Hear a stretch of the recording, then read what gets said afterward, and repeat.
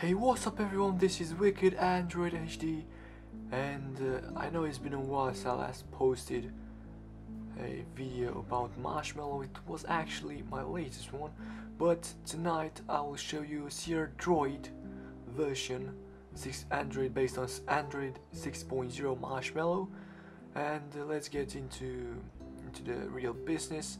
I will show you first of all, I know a lot of you guys been asking me about the battery life of every ROM I'm testing.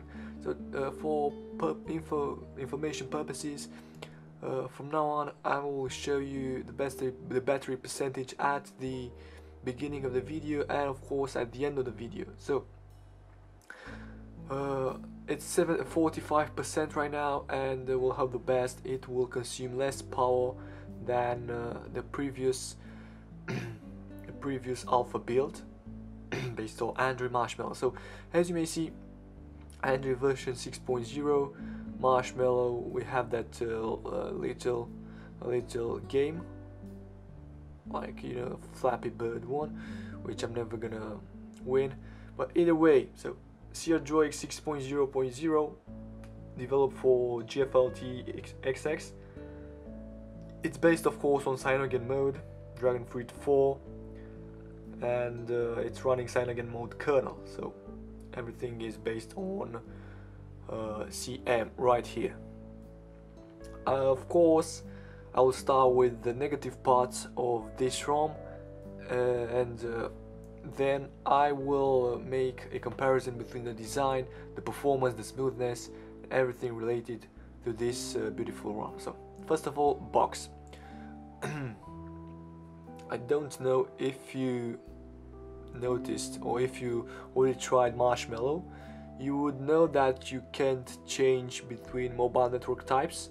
So if we go into cellular networks, you will get these preferred network type. So you are supposed to choose either EDVO or CDMA or GSM only, but for example, if we choose GSM only, it won't change, it will remain the same, GSM/WCDMA and or LTE.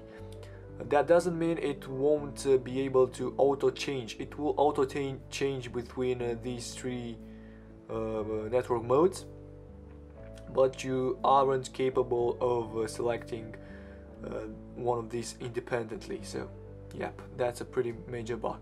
Now, all of you guys ask me about the camera. So is the camera working properly? For me it is, but we have some kind of a major problem.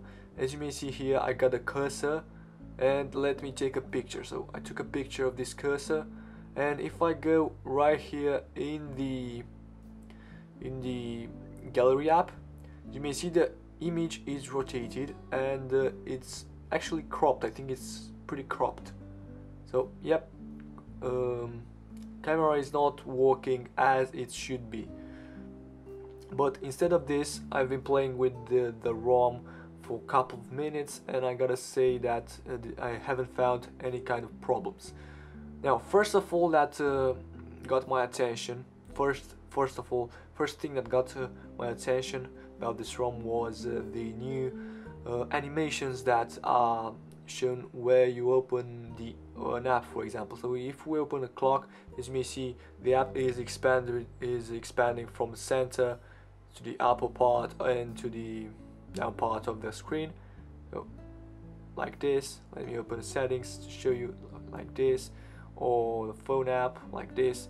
Everything is pretty smooth and fast. So we're gonna get into the design part. So when we talk about the design part, when I talk about the design part, I like to present you guys every single thing that you can do to, in order to customize your device with the stock implemented settings. So for example, we have here in personal category, status bar, and we have a couple of settings you can customize. We still can't customize these styles here, unfortunately, but I hope the best. I hope we'll be able to in the following future releases. But you can set your clock you can show your weather. So as you may see, like right here, brush of -1 degree Celsius.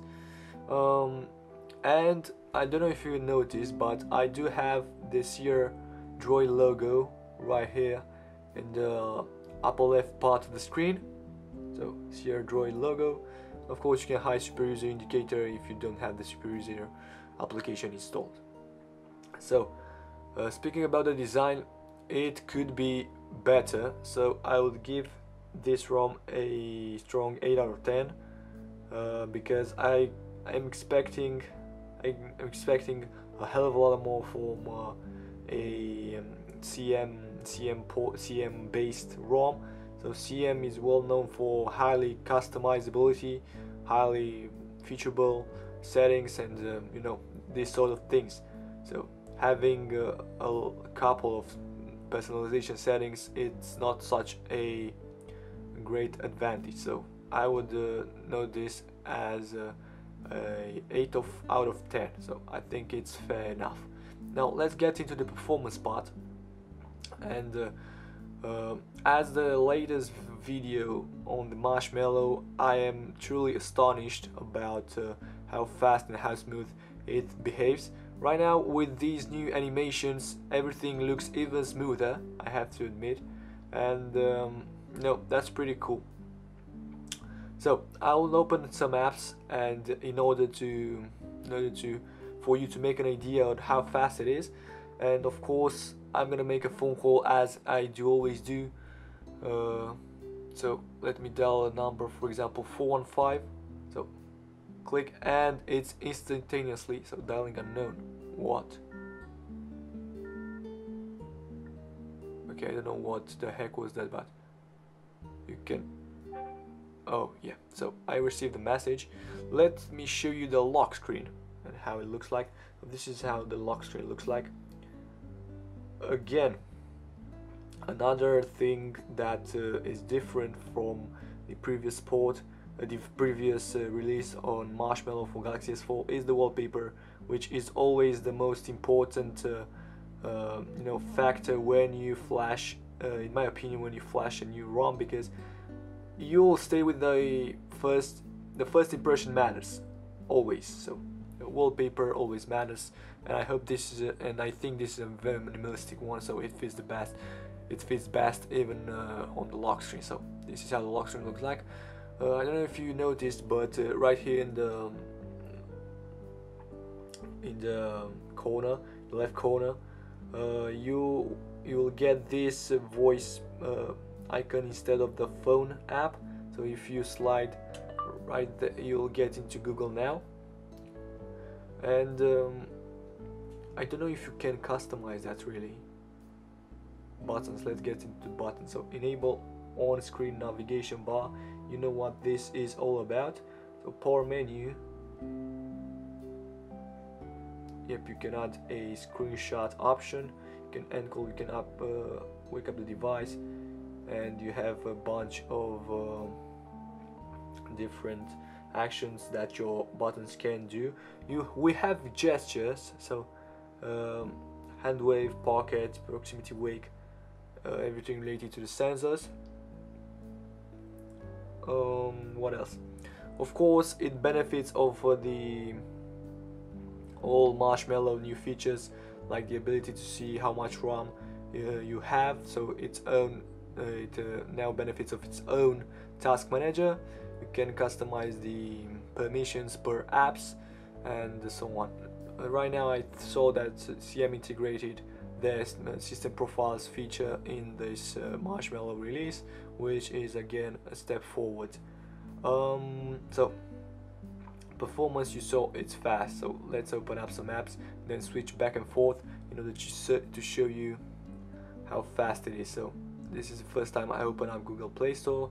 It had to build up some cache. Yeah, you will.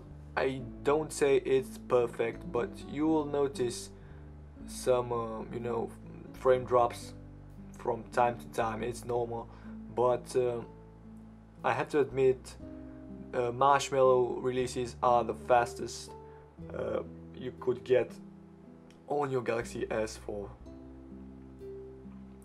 calculator. I really like this animation, believe me.